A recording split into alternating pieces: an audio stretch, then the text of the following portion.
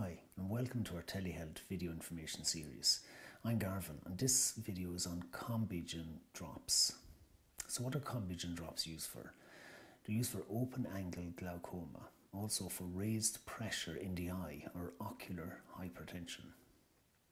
So how does Combigan work? Combigan Eye Drops contain two active ingredients, brimonidine tartrate and timolol maleate.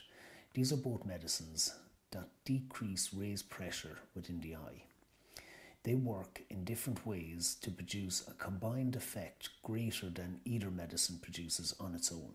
The pressure within the eyeball is naturally maintained by a continuous flow of liquid called aqueous humour through the eyeball. Aqueous humour is produced by a part of the eye called the ciliary body. It drains out of the eyeball through channels called the trabecular meshwork.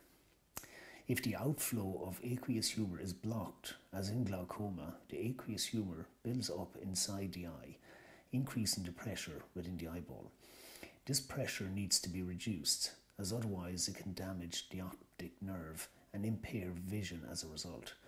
Brimonidine is a type of medicine called an alpha agonist. It works by stimulating alpha receptors found on the blood vessels that supply the ciliary body.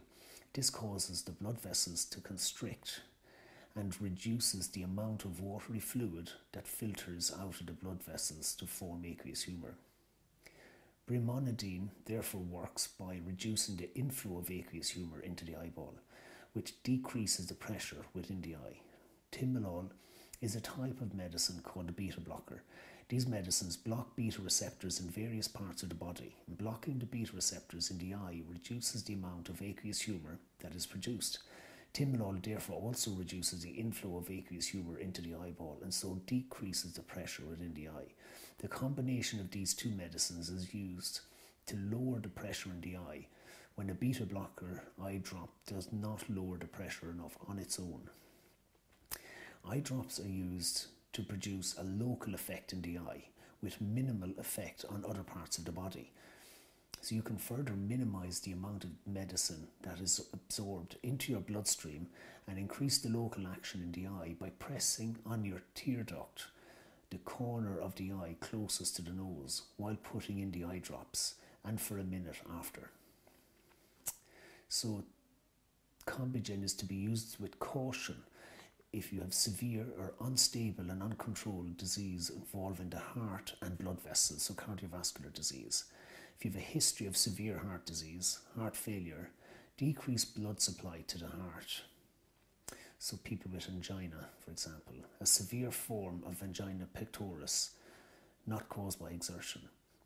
And regarding pregnancy and breastfeeding, the safety of this medicine during pregnancy has not been established. It should not be used during pregnancy unless considered essential by a doctor, as it may be absorbed into the bloodstream and could be harmful to the unborn baby. It is not known if brimonidine passes into breast milk. However, timolol does pass into breast milk after application to the eye. These eye drops should not be used by breastfeeding mothers. So the side effects associated with the eye drops would be red eye due to increased blood supply, burning sensation in the eye, also eye stinging, itching, irritation or dryness, and pain or discharge, inflammation of the membrane that lines the inside of the eyelids and outside of the eyeball, causing redness and discharge or conjunctivitis, inflammation of the eyelids, and corneal erosion and a sensation of something being in the eye, eyelid swelling, redness or itching, and sleepiness. So for more information about any other possible risks associated with this medicine, you need to read the patient information leaflet that comes with the medicine or talk to your doctor or pharmacist. How can this medicine affect other medicines? If you're using more than one type of eye drop, you should administer them at least 5 minutes apart to prevent the second drop washing away the first one, and you use eye gels or ointments last. The manufacturer states that these eye drops should not be used by people taking any of the following medicines. So monoamine oxidase inhibitor, those are antidepressants like phenelzine, tricyclic antidepressants such as amitriptyline, and related antidepressants, for example, myoanserin. Also, in people with diabetes, timolol can prolong the lowering of blood sugar, so which could be hypoglycemia caused by insulin or other anti-diabetic medicines. People with diabetes should monitor their blood sugar while using these eye drops, as timolol can also mask the signs of hypoglycemia. The timolol in these eye drops may enhance the effects of the following medicines taken by mouth, which may result in low blood pressure or a slower heart rate. So beta blockers such as atenolol, calcium channel blockers such as nifedipine or verapamil, digoxin, and medicines for abnormal heart rhythms. So these are antiarrhythmetics such as amiodarone, and medicines for high blood pressure.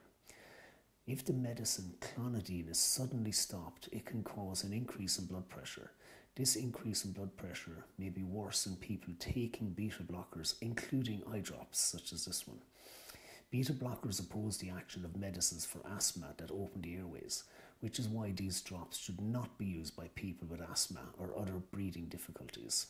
So that brings this telehealth video to an end. If you have any questions, you can leave them in the comments below or contact me through my website, mytelehealth.info, or call into us at Lynch's Pharmacy, Douglas and Cork, or you can ring us at 021 436 6923 to find out more. Thank you for watching. Stay healthy and stay informed.